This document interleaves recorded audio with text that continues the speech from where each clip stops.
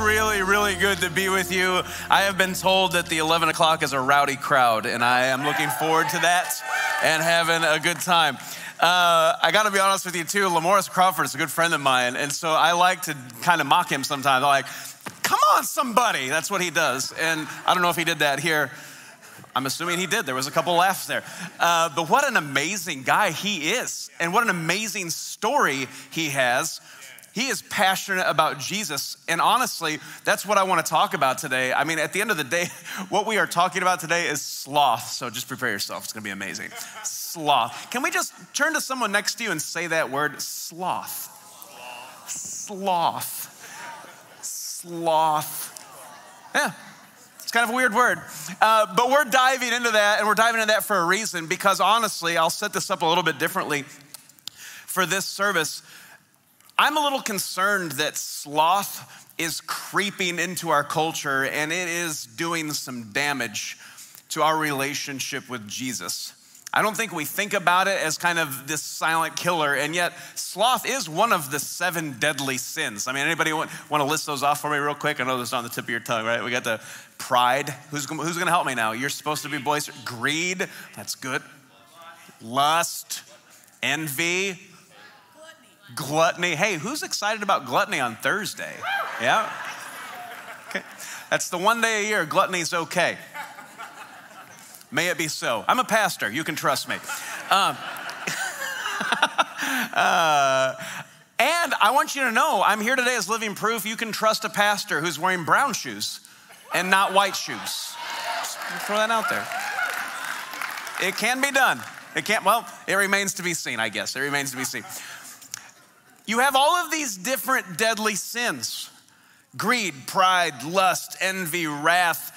And then you get to the ones that you don't really think about that much, like gluttony, okay. Sloth, what even is that? I just instantly think of those movies recently where the sloth is the person at the BMV. You know what I'm talking about? They're like, and it's an entirely accurate picture of the Bureau of Motor Vehicles. No offense to anyone who works in that area of labor. But sloth is sneaky, because sloth is all about indifference. It's all about apathy. And that's a killer of the excitement and the passion that we are to have about what Jesus has done for us.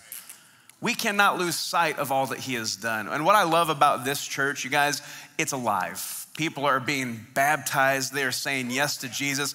Don't take that for granted. Get excited about that. Let's cheer for that, because that's worth getting excited about. And I think that what we forget a lot of times, we forget the hope that we have in Jesus. Can we just be real? We get distracted. We become a little apathetic. We become busy. And we lose focus of what God has done for us. We lose that excitement. We lose that passion. And we forget that we're surrounded by people who are desperate for the hope that we have in Jesus. And I want to encourage you today to fight through the apathy, fight through the indifference, to be passionate about who God is and what he's done for you. To make sure that you're focused on who God is, who he's calling you to be, that you're taking advantage of every opportunity that he gives you to make an impact for eternity. Because you guys, we have a limited amount of time right here on planet Earth where we get to make a difference. We get to invest in things that have eternal significance. God allows us to go on the journey with him and help change people's lives. How cool is that? That we get to be a part of that. And when you think about it, we have a limited amount of time. And I've started thinking about that. Tom Brady and I, we have a lot in common. We're both 44 years old. And I guess that's it. Really. I guess the similarities end there. And as I entered into my 40s, it happened to me the same as everybody. You hit 40, it's like, oh, yeah, total midlife crisis. No, I'm just kidding. I started thinking, oh man, you can kind of put in perspective. I've hit the halfway point most likely. If you're a woman in America, the last I checked, your average life expectancy is around 79 years old. So get excited about that, ladies. Give yourselves a round of applause. 79 years, it's fantastic. Guys, we only get 76 years. And I just say, thanks a lot, ladies. And that's how you alienate half of a crowd, okay? Oddly enough, you have even less of a life expectancy if you are left-handed. So I'm left-handed, and I'm going, what? For real? Life's already so hard. I have to use scissors that are angled the wrong way. Can never find golf clubs. Try to find a baseball glove. Good luck. It's just not fair. Now I don't get to live as long? The heck, man? So we have this limited amount of time on planet Earth to make a difference.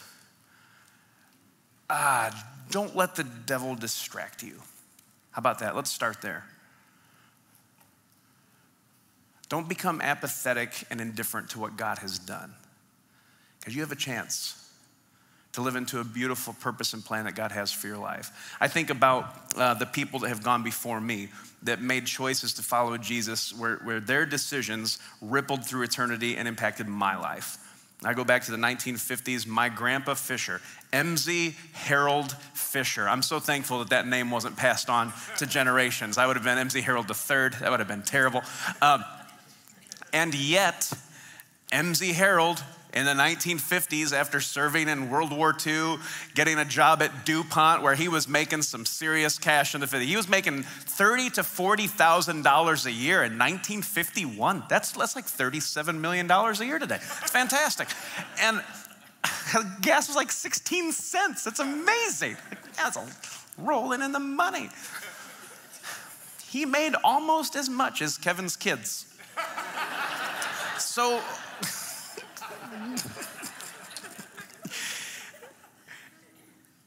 he came from a family that was really dysfunctional. What they were most proud about was that his grandparents ran with Frank and Jesse James, the James gang. That's the Fisher family. That's who we did. That's what we were doing. If I received any inheritance at all, it was probably the result of a bank robbery. That's what I'm living off of right now. And God radically changed my grandpa's life. He encountered Jesus. He was invited to church by a friend. He accepted Jesus, and he accepted a call to become a full-time pastor. He said, God changed my life. I have to share this good news with everybody I can. He went to Bible college and became a pastor. The only memories I have of my grandpa are a small church pastor in West Virginia. When I was a kid, middle school, high school, we'd go visit him. He lived in a single-wide trailer beside a church in West Virginia. And I think we're in Ohio. It's still okay to make fun of people in West Virginia. Here in Ohio, that's okay. Yeah, always an adventure to go to West Virginia and visit my grandparents. And my grandpa, he had nothing. He had nothing.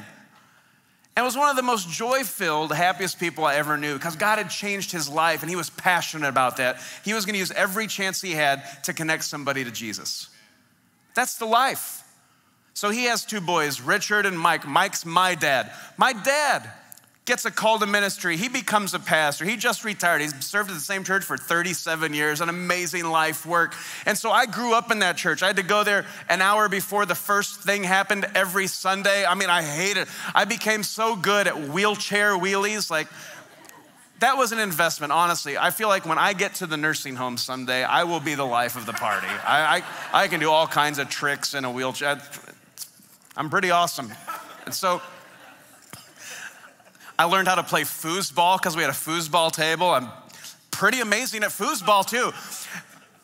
And because of my exposure to church all growing up, boy, the last thing that I wanted to do was be a pastor, to be perfectly honest. I saw all the behind the scenes. The church is filled with people, and people are terrible sometimes. And so I saw all of that. Never wanted anything to do with ministry. And yet God, boy, he was calling me. And I recognized it a lot later than most. In fact, when I got married to my wife, Dana, about 3 months before we actually got married, she made it a point to say, hey, Tim, just double checking. You're not going to be a pastor, are you? And I'm like, oh no, that's ridiculous. And it was 9 months after we were married that I was called to ministry. I mean, no kidding. I did that to her. And thankfully, man, she was all about it. And so I look at the journey that I'm on. I look back at the people who blazed that trail. When we make choices to say yes to Jesus, when we encounter that and we embrace that with passion and with excitement, when we take advantage of the opportunities that God brings our way to influence people and invite them to a changed life, share the hope that we have with them. Those are moments that ripple through eternity. We have no idea the way that God wants to use us. And I don't want you to forget today the impact that your actions have. Don't become apathetic to what God has done in your life. Don't let sloth creep in and keep you on the sidelines. Because I want to say this again, we are surrounded by people who have no hope. And I think that the farther we get from that moment where we say yes to Jesus, we don't realize how profoundly different that life is. I mean, can we just stop and consider what that life looks like? Who is desperate for hope? They have no hope in anything that is eternal. Put yourself in the shoes of someone who does not believe in God and think about what that existence looks like. What does that worldview look like? They had an amazing interview that happened a few years back with a professor from Princeton. It's like, I get it, Princeton, like Ohio State, Princeton here, I get it. I know how you guys are, I get it. But Princeton, it's a decent school. It's no Notre Dame, but it's a good school. Come on, I'm from Indiana. You have to expect that at some point. They interviewed this professor from Princeton, and he was a professor of secular humanism. And so they're asking him all these questions. He wrote a book on atheism and how to be an atheist and things of that matter. And they're asking him like serious questions. Like, if you don't believe in God, like, what is our purpose? And his answer is, well, there is no purpose. Well, I mean, is there anything after we die? No. Well, then what's the point? Well, there really isn't any. And you begin to think of what that worldview looks like. Oh, and it's an existence without hope. And when you compare that to the life that has said yes to Jesus and how different that worldview is, you begin to realize that Jesus answers all the questions that people are desperate to have answers to. Where do I come from? What's my origin? Did I just come here today because I'm the result of a weird explosion in the cosmos and it's all by chance? Or did I happen to be fearfully and wonderfully made? Did God create me in his image? Is it possible that I am a child of God? That he loves us with an extravagant love? Think about that as a starting point and how that changes everything. That account in Genesis of God forming man out of the dust of the ground, breathing into him the breath of life, and the statement that is made, we are going to make man in our image. We are his prized possession. You are dearly and deeply loved by, listen to me, God loves you and there's nothing you can do about that. How amazing is that? You're his prized creation. And so I love that account in Genesis. God created man, formed him out of the dust of the ground, breathed him the breath of life. And in Genesis 1, 2, 3, you see this progression where Adam is charged with naming all of the animals, all right? It's just there. And they don't go into detail on that, but I have an opinion on that. It's Adam standing there as all the animals prayed in front of him. He's a guy, right? Like a dog, cat, bird, fish.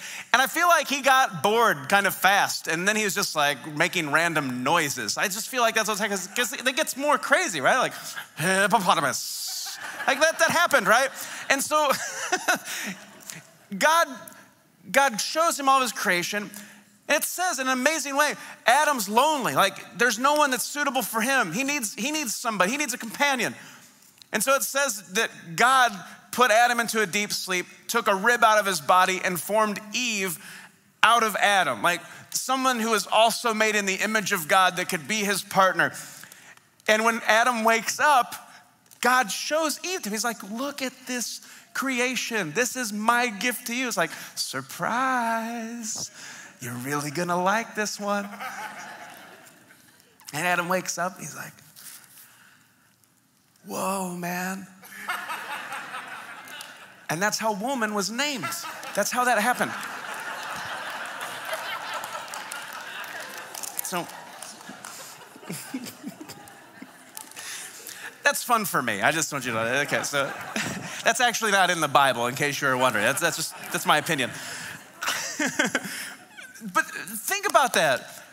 That's where we come from. That's our origin. Created in the image of God. You are his child. And because you are his child, know this, when you ask, like, what's the meaning of life? Jesus is the answer to that too.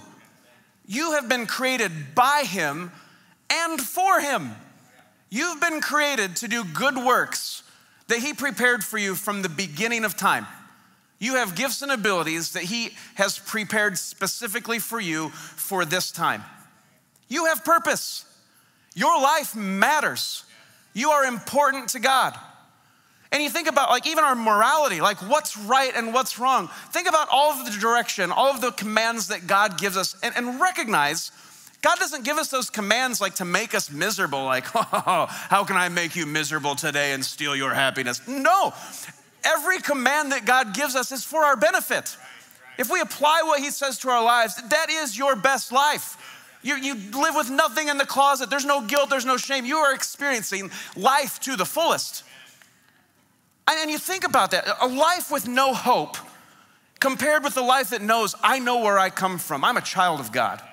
I have purpose. My life matters. I am his child. He has a plan for me. I know the life that he's called me to. It's a life that is filled with its meaning and fulfillment, and it points me toward a future.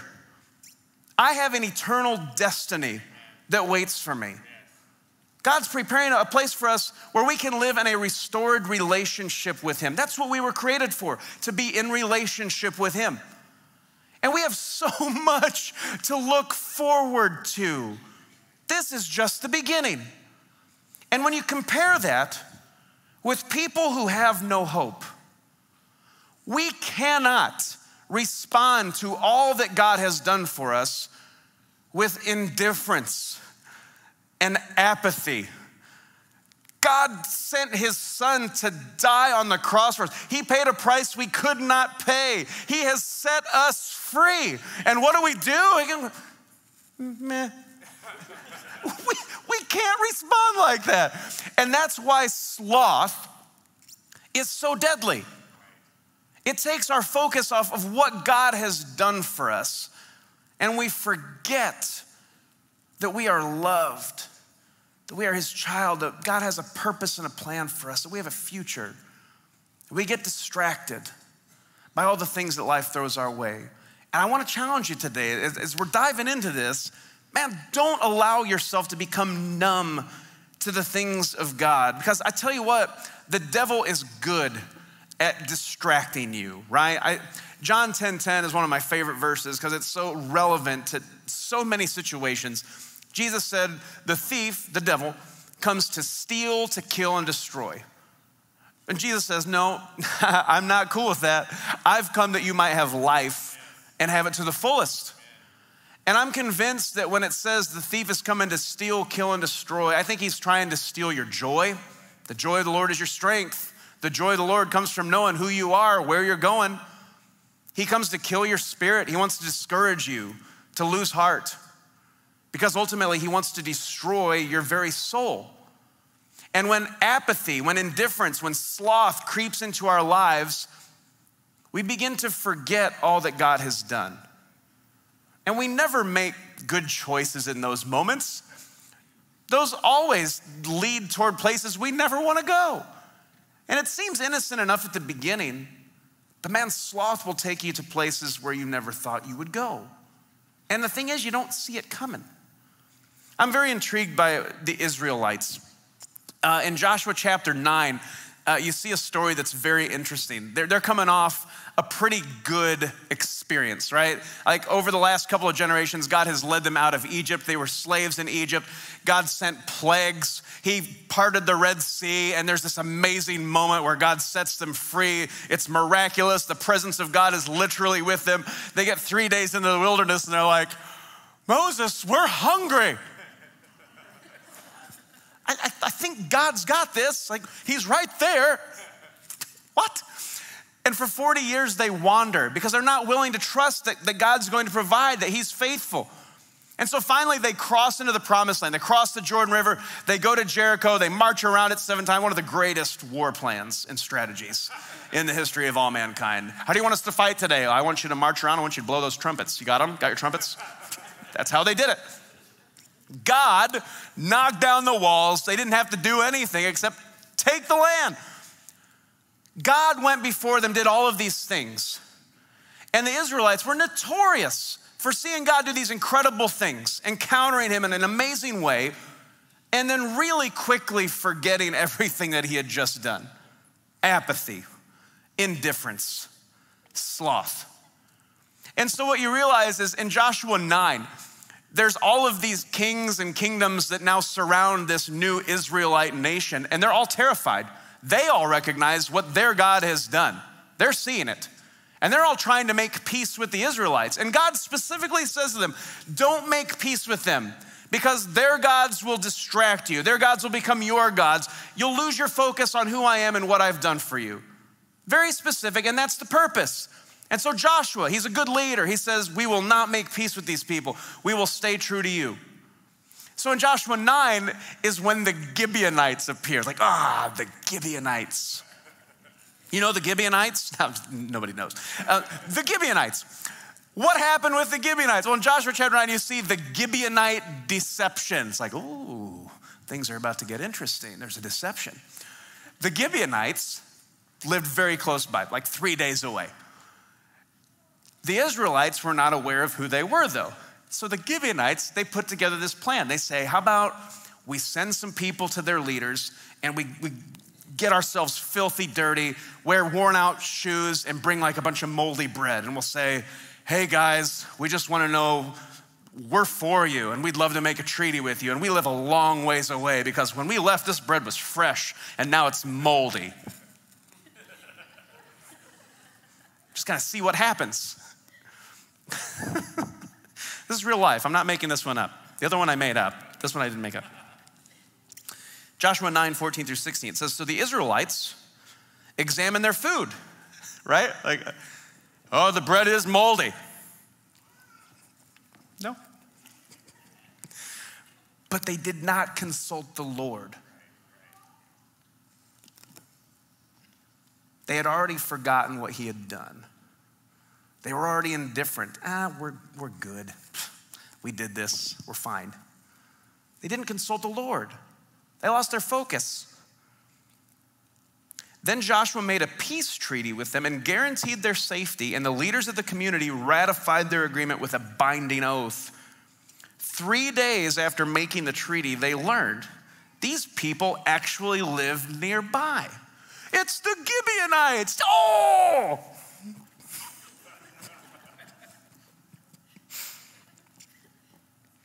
They made peace with something they had no business making peace with. And that's what we do.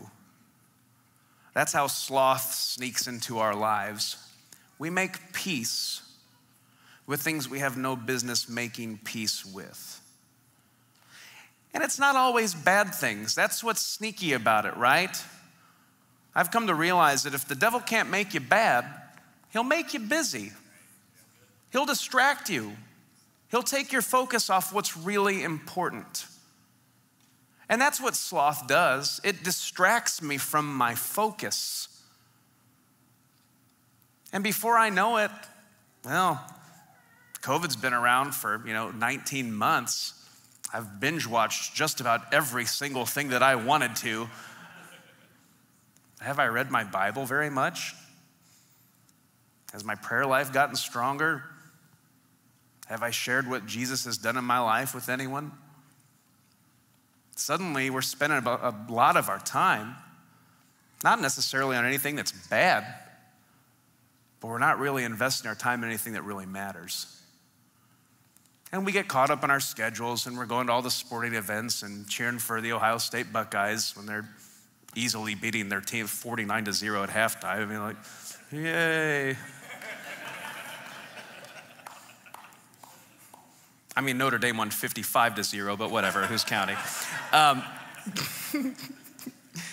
But we get all excited about those things, And they're not bad things. Well, Ohio State maybe, but I'm just kidding. And I've alienated another segment of the crowd. We allow ourselves to get distracted. And here's the thing about sloth. Think about this. Sloth is content to aim us toward either apathy, indifference, or fanaticism. That was new to me. When I broke this down and learned that fact, I went, what? Sloth is content to aim us toward either apathy or fanaticism. It does not matter. All that matters is that the target is worthless. That's the trap. It's a trap! Star Wars meme, sorry. Okay. Sloth is content to aim us toward either apathy or fanaticism. All that matters is that the target is worthless.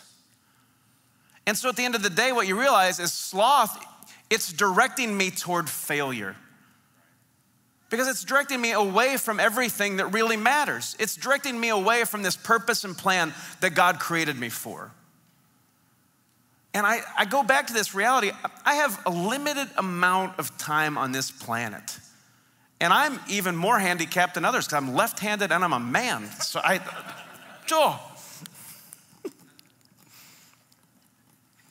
and you realize you got to take advantage of every moment. You can't forget what God has done for you.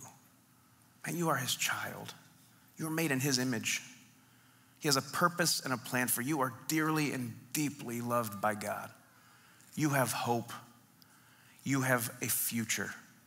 And you have an opportunity right now to invest in relationships, to invest in ministries, to invest in people in a way that can ripple through eternity and change people for generations to come. We have no idea how God uses what we're doing. We won't know until we stand before him in heaven what our actions, what our investments in eternity have actually done. Think about that. God wants to do so much in you and through you. We've just got to stay focused. We've got to stay passionate about who he is and what he has done in our lives. And what we have to fight is the indifference. We have to fight staying in our comfort zones. We got to allow ourselves to get a little bit uncomfortable, to push ourselves, because that's where the payoff is. That's where we're living life to the fullest and investing in eternity. I want to challenge you. This is one of those statements that you read and you go, what? This is so simple and so amazing all at the same time. It's one of those genius statements where somebody made a profound statement and then they turned it around backwards and it became doubly profound. I mean, those are the kind of moments like, if I ever had a moment like that, I also would write a book. I'm just going to throw that out there. Yeah, I would. Kevin wrote a great book, by the way. I mean, you guys know that, right? Yeah, okay. Think about this. When it comes to getting out of our comfort zones and fighting that indifference, recognize this truth. There is no comfort in the growth zone, all right? But there's also no growth in the comfort zone. That's why we can't fall into the trap of indifference. Think about that. There's no comfort in the growth zone.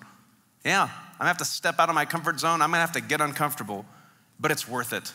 Because if I stay where I am at in a place of indifference, not really caring what God has done for me, man, there's no growth there. You gotta step out of that comfort zone. You gotta be passionate about a God who's passionate for you. Man, don't miss a single opportunity that he has for you to make an investment in eternity. Because at the end of the day, I believe sloth denies us of our future. We miss out on so much that God had for us. I just wanna challenge you today, don't miss a thing. Go all in. There is so much that God wants to do in you and through you. And it only happens if we step out of our comfort zones and go all in. I remember going to see my other grandpa, not Grandpa Fisher, not MZ Harold, Grandpa Schaefer. His name was Kenneth. It's much more normal.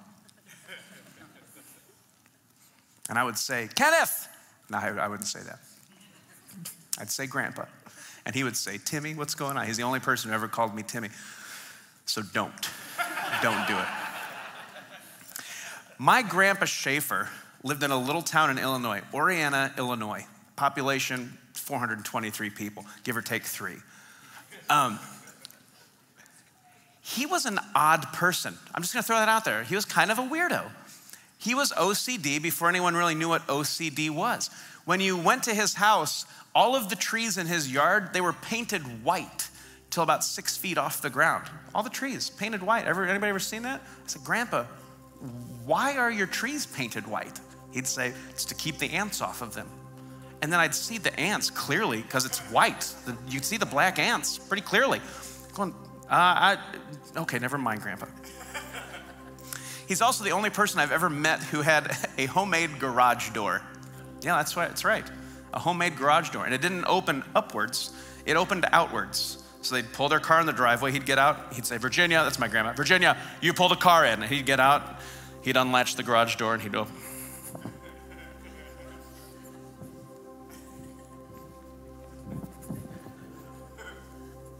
And then he'd walk through the little door he made in the middle for a person.